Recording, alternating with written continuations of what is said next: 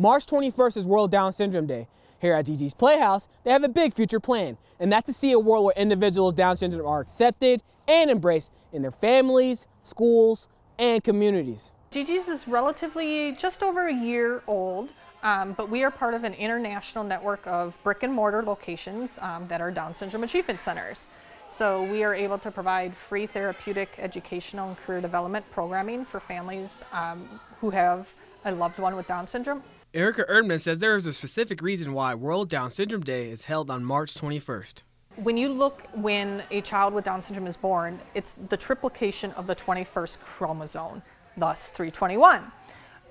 Most people are working tomorrow or on spring break, so we decided to have a little celebration a day before.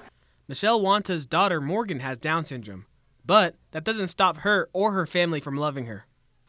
She brings us joy, each and every day. I think, just the smiles that she'll give us.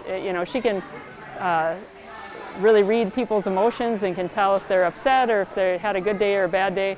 Despite her daughter having Down syndrome, she doesn't see no difference. The toughest days are probably if she's sick or something like that, but she still has her little goofy ways of making us smile every day. And that's why it's important to treat others the way you wish to be treated.